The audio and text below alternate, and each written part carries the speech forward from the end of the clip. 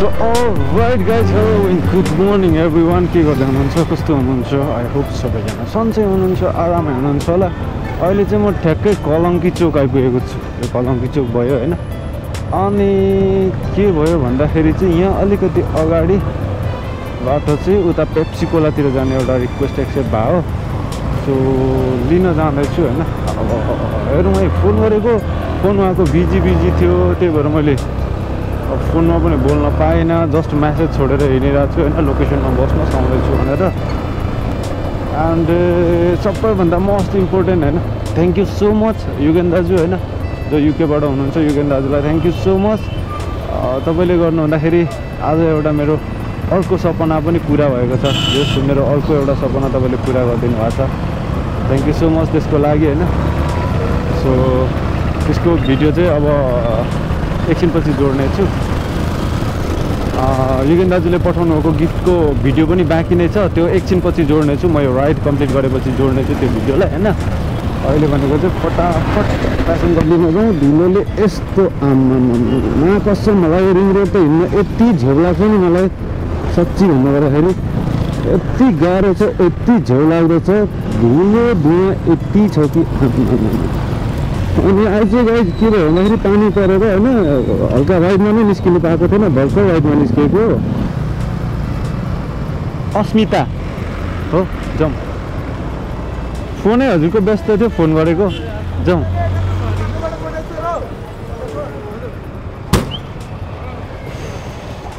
भयो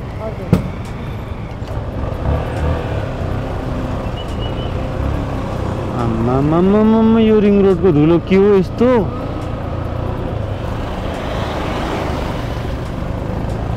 कतैबाट आउँदै गर्नुभयो?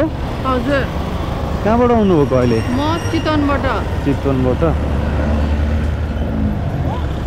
यतै बस्नुहुन्छ? म नाइ। ए कतिको थाहा छ काठमाडौँको लोकेसनहरू हजुरलाई? मलाई खासै थाहा छैन। खासै थाहा छैन। अहिले कहाँ आइपुग्यो थाहा छ? हजुर। अहिले कहाँ आइपुग्यो थाहा छ? त्यो सोल्टी मोड चोक भन्छ त्यसलाई। सोल्टी मोड रे। कहाँ हो नि यो सोल्टी भन्नाले? अहिले हामी यो जुन ओह्रालो छिर्यो नि बाटो, हजुर, त्यो चाहिँ सोल्टी होटलको बाटो हो। हजुर। अनि त्यो चोकलाई चाहिँ सोल्टी मोड चोक भन्छ। अब यो अगाडिको चोक चाहिँ कालीमाटी, यो चोक चाहिँ कालीमाटी चोक हो। कालीमाटी चोक। हजुर।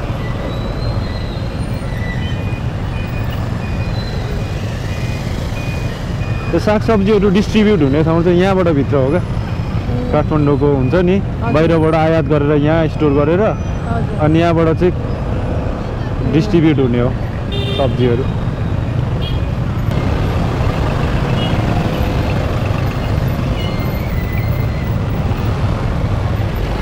यो भित्र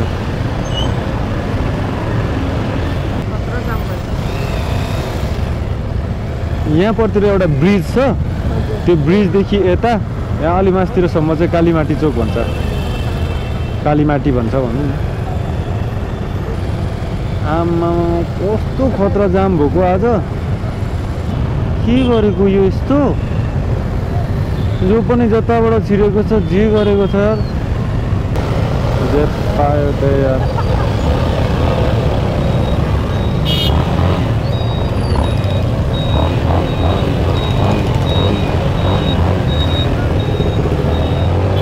कस्तो हो क्या, जे पायो त पेलेको छ पेलेको छ। अब उता जाने गाडीहरू सडकको आफ्नो बाटो छोडेर यता घुमिवरि पेल्छ। हो यो ब्रिजदेखि उता चाहिँ कालीमाटी भन्छ, यो ब्रिजदेखि उता चाहिँ फेरि टेकु। योभन्दा उता रे? योभन्दा उता टेकु। टेकु? टेकु एरिया सुन्नुभएको थियो होला नि नाम त, टेकु। कतिवटा काठमाडौँको ठाउँहरू नाम सुने पनि थाहा हुँदैन नि त ठाउँ कता हो भनेर। हजुरहरूको चितवनमा त यस्तो जाम त कहिले हुँदैन होला? हजुर। हजुरहरूको चितवनमा त यस्तो जाम त कहिले हुँदैन होला? हुन्छ हुन्छ हुन्छ। पुल्चोक साइडमा एकदम धेरै एकदम। ए अहिले जाम हुन्छ भनेपछि चितवनमा पनि?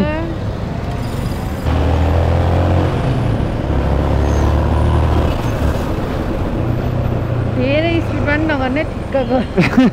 डर लाग्यो हजुरलाई? ए नडराइ बस्नु न ढुक्कले। ढुक्कसँग बस्नु न। यस्तो हुन्छ क्या जामले गर्दाखेरि अब अलिकति बाटो खाली पायो भने चाहिँ कुद्नै पर्ने हुन्छ क्या, नत्र भने जाममा परिहालिन्छ। अब अहिले यहाँ अलिकति हतार गरेन भने यहाँ अगाडि जाममा परिहालिन्छ। अब सायद परियो जाममा, अब सायद जाममा पर्यो नि, परिसक्यो जाममा। यो चाहिँ त्रिपुरेश्वर एरिया हो फेरि यता चाहिँ। तपाईँको पासपोर्ट अफिस यहाँदेखि तल हो, पासपोर्टहरू बनाउने ठाउँ।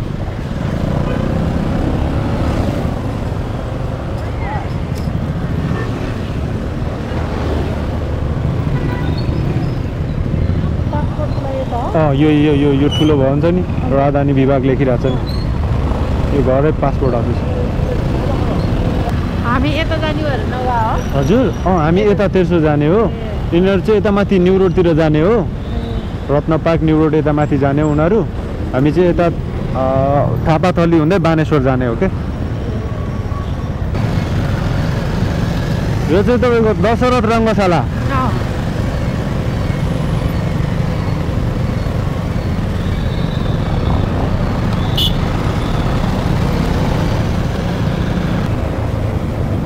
अनि यो अगाडिको चोक चाहिँ थापाथली चोक। यहाँबाट अब के भन्छ ललितपुर जानु पर्यो भने यता राइट जानु पर्यो। अनि ललितपुर र काठमाडौँ छुट्याउने ब्रिज हो यो अगाडिको ब्रिज। नर्भिक अस्पताल यता पर्तिर।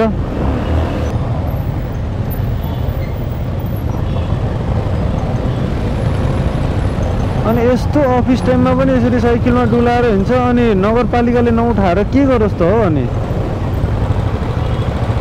त्यसै भिडभाड त्यसै जाम हुने ठाउँ टाइम हो यो बेला रोड, अनि यो बेला पनि साइकलमा डुलाएर हिँड्छ। नगरपालिकाले उठाएर दिन्छ अनि रडाको मचिन्छ। अनि सही गऱ्यो सर यो वाल लाएर यहाँनिर साह्रै यता उता हुन्थ्यो बाइकहरू। महानगरपालिकाले पो लगाएको रहेछ, त्यो पनि दामी गरेछ, दामी दामी।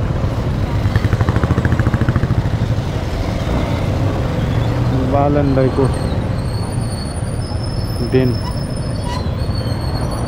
कस्तो व्यवस्थित देख्छ रोड यार, यति बाँध्ने जति कहाँ। यो अगाडिको चोक त थाहा छ होला, थाहा छ हजुरलाई? यस माइतीघर, यो चाहिँ थाहा रहेछ होइन? के आन्दोलन गर्न आउनु भएको थियो कि के हो?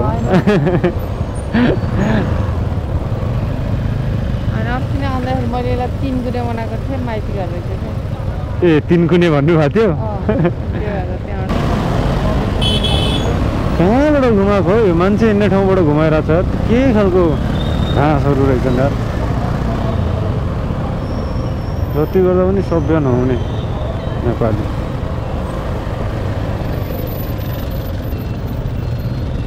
जेब्रा क्रसिङबाट घुमाइरहेको छ।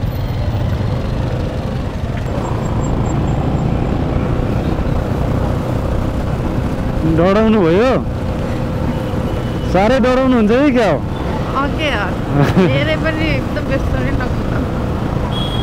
बिस्तारै कुदेर चाहिँ नि, कहाँ छिटो। नत्र म त स्पिड कुदाएको भए अघि पर 3 गुणे कटाइसक्थेँ। स्पिड कुदाएको भए म अघि 3 गुणे कटाइसक्थेँ। तपाईँलाई डराउँछु भनेर बिस्तारै हिँडिरहेको छु।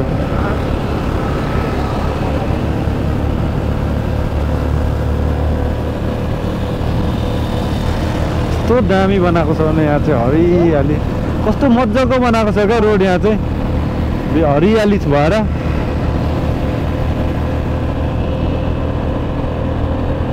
पहिले थियो कि बालनले गर्दाखेरि भएको? होइन, पहिल्यै थियो, अहिले अलिकति व्यवस्थित बनाएको छ त्यति हो। यो हरियो त पहिल्यै रोपेको रुखहरू त। हजुरको घर चाहिँ यतै होइन नि, मेरो पूर्व हो 5 थर। 5 थर पूर्वको मान्छेलाई, तपाईँ पूर्वकै होइन त?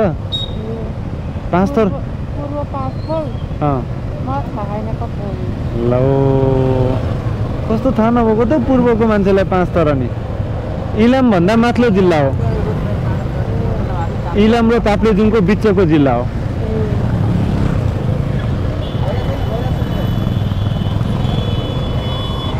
भनेपछि सुन्नु भएको नि थिएन कि के हो पाँच थर नाम त पाँच थर त नामै सुन्नु भएको थिएन कि के हो ओहो ल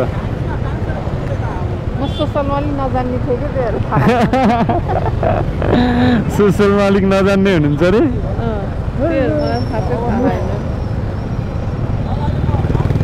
यो चोक त थाहा छ होला कुन चोक हो यो चोक त थाहा छ होला हजुरलाई यो चोकको नाम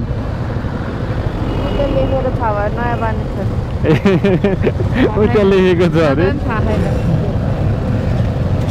भनेपछि त्यो नपढी चाहिँ थाहा छैन तपाईँलाई एकचोटि आउँछ त्यसपछि 2 वर्ष 3 वर्षमा आएको हुन्छ एकचोटि आउँछ फेरि 3-4 वर्षमा आएको हुन्छ त्यसरी गरेर आउँदाखेरि खाने हुँदैन ए नयाँ बानेश्वर चोक हो यो घरको बारेमा अस्ति रविन्द्र मिश्रले एउटा लेख लेखेको थियो यो घरको फोटो पोस्ट गरेको थियो के थियो र यो घरको बारेमा राम्रो बनायो भनेर तारिफ गरेको थियो क्या मतलब हुन्छ नि त्यो पुरानो उयोलाई झल्किने गरेको घर बनायो राम्रो बनायो भनेर खुब तारिफ गरेको थियो क्या रविन्द्र मिश्रले कस्तो राम्रो देखेको छ होइन एक्स्ट्रा देखिएको छ नि बिल्डिङै भयो भने कस्तो राम्रो देखेको छ त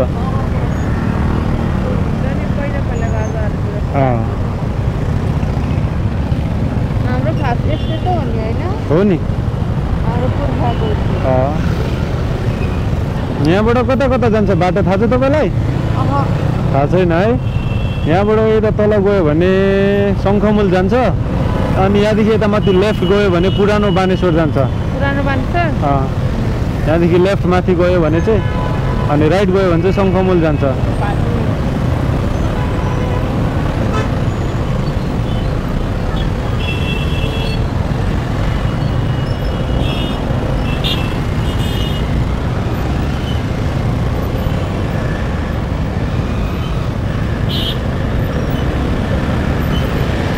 यो हाम्रो लेफ्ट साइडको सिंहदय के अरे हजुर होइन यो संसद भवन नारायणी हृदय उता दरबार मार्ग हो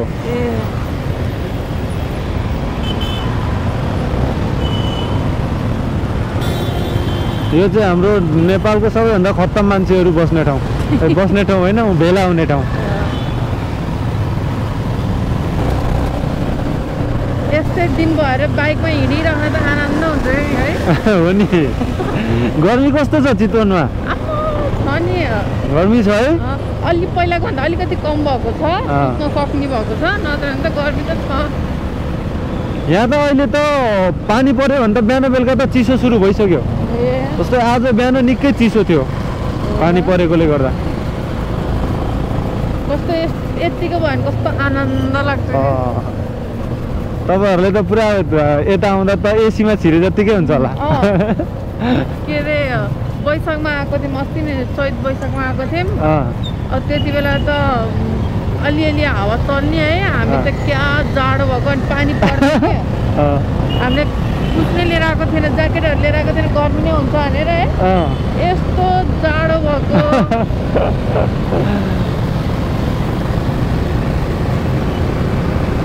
अब यहाँदेखि उता फेरि कोटेश्वर एरिया सुरु भयो तिनकुने क्रस भयो अब कोटेश्वर यताबाट चाहिँ अलिअलि चिनेको छु त्यतातिर त मैले सेप पनि चिनेको छैन पानी छिटाउनु थाल्यो त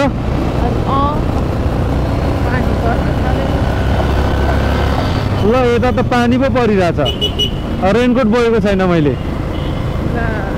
नडरै बस्नु म अलिकति स्पिड हिँड्छु ल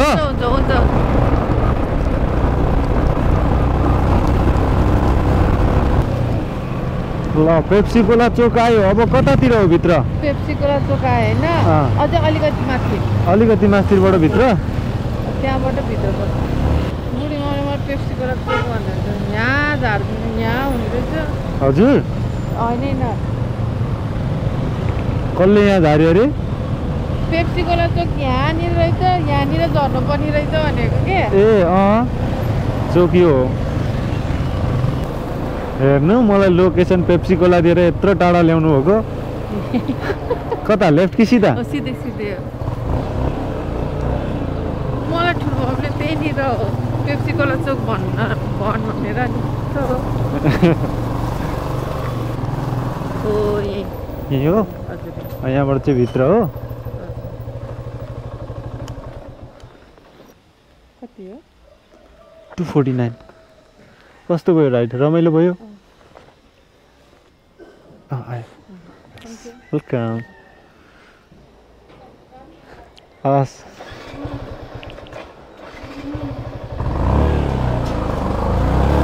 लगाइछ राइड कम्प्लिट गरियो एकदमै चितवनको बहिनी रहेछ मजाले बोल्ने होइन चितवनको प्यासेन्जर एकदमै मजाले बोल्ने मजाले गफ गरेर आयो फेरि काठमाडौँको एरियाहरू त्यति धेरै थाहा रहेनछ सो मजाले अब त्यो हुन्छ नि काठमाडौँको एरियाहरू यसो ठाउँहरू चोकहरू चिनाउँदै आयो रमाइलो भयो यात्रा तर समग्रमा एकदमै मजाको भयो यात्रा अनि आइपुगेको छु पेप्सी कोलामा अब यहाँबाट चाहिँ यसो यहाँ मासतिर निस्केर राइड कुर्नु पर्ला कि यतैतिर पो बस्नु पर्ला यार के माथि गयो बस्नु होइन त्यो रोडमा के धुलो खाएर बस्नु पऱ्यो यतैतिर शीतल हुन्छ छ्याप्प बस्थ्यो अनि यतैतिर कुर्नु पर्ला एकछिन राइड सो अहिले चाहिँ भिडियो पज गर्छु अब चाहिँ राइडको भिडियो भन्दा पनि म तपाईँहरूलाई मेरो त्यो युकेदेखि पठाइदिनु भएको युगेन दाजुले पठाइदिनु भएको गिफ्टको भिडियोमा जोड्छु है त ल गाइस फाइनली घर आइपुगेको छ देन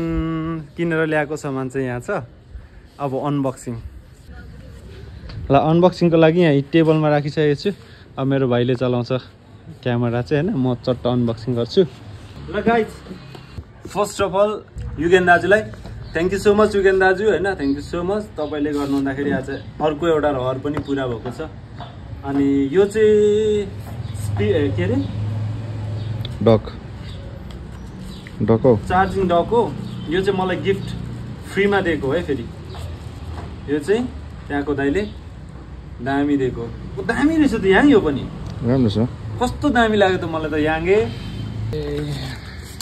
ल है सट्ट लाएर लाइफमा फर्स्ट टाइम ड्रोन चलाइरहेको छु ड्रोन खोलिरहेको छु अनि यहाँ चाहिँ के आउँदो रहेछ भन्दा यता माथिबाट देख यहाँ चाहिँ के आउँदो रहेछ भन्दा ब्यागमै टक्कसँग प्याक भएर आउँदो रहेछ है चट्ट ब्याग पनि दामी रहेछ अनि यसलाई टक्क खोलौँ यो पछाडिपट्टिको भयो यो अगाडिपट्टिको चेन रहेछ टक्क आउने भनेको चाहिँ के रहेछ भन्दाखेरि यो ड्रोन भइहाल्यो होइन यसलाई फर्स्टमा खोलौँ यो चाहिँ ड्रोन भयो नि यहाँ चाहिँ के छ साइड पहिला कोट्याएर निकालौँ न सबै फर्स्टमा यहाँ आउँदो रहेछ के आउँदो रहेछ भन्दाखेरि यो केबल उयसकोमा जोड्नको लागि भाइ अनि आइफोनमा कसरी कनेक्ट गर्ने हो त्यही भएर स्प्रेडर लिनु भन्दैछ ओ माई गड अब यो त तनाव भइहाल्यो नि अनि किन टाइप सी को लागि मात्रै छ त है यो केबलहरू भयो अनि त्यसपछि आउँछ अर्को यहाँ आउँदो रहेछ यो चाहिँ के रहेछ भन्दाखेरि सट्ट लाएर ब्याट्री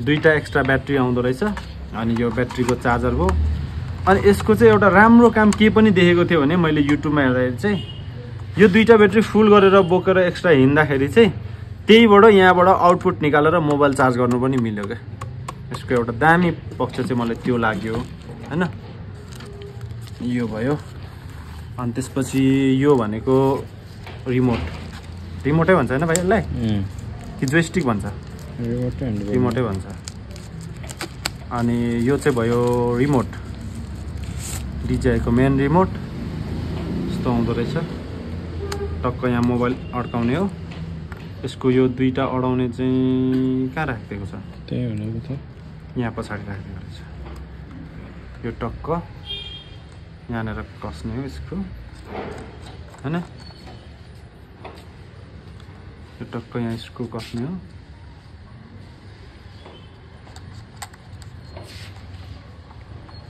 यहाँ पनि रहेछ नि त एउटा उयो त भाइ ए आइफोनको रहेछ नि त यहाँ आइफोनको चाहिँ यहाँ रहेछ यहाँनिर राखिदिएको रहेछ ल यो चाहिँ टक्क भरै उयो गर्ने यो चाहिँ रिमोट भयो ड्रोन उडाउनको लागि भनेर अनि यसको पावर बटम यहाँ आउँदो रहेछ उडाउने यहाँ आउँदो रहेछ पावर पनि रहेछ त यार भाइ ब्याट्री छ नि त 3% ब्याट्री रहेछ यो भयो अनि त्यसपछि मेन जिनिस चाहिँ यहाँ निस्क्यो ल खास जिनिस चाहिँ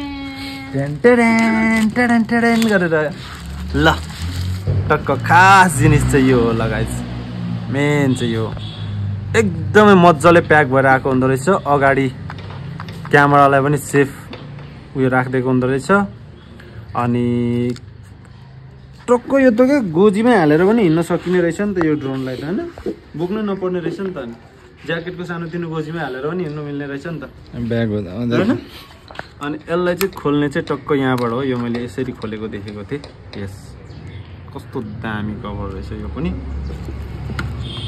अनि यो ब्यागलाई यता राखौँ अनि त्यसपछि आयो यो खोल्नु पर्यो यो भनेको यसको विङ्स होइन विङ्स खोल्यो प्रोपेलर फर्स्टमा यसलाई यस्तो खोल्यो होइन अनि यो मुनिकोलाई कसरी पो खोलेको थियो यो त यो तरिकाले खोलिन्छ अनि त्यसपछि अगाडिको क्यामेरालाई खोल्यो टक्क लाएर यसको पावर चाहिँ छ छैन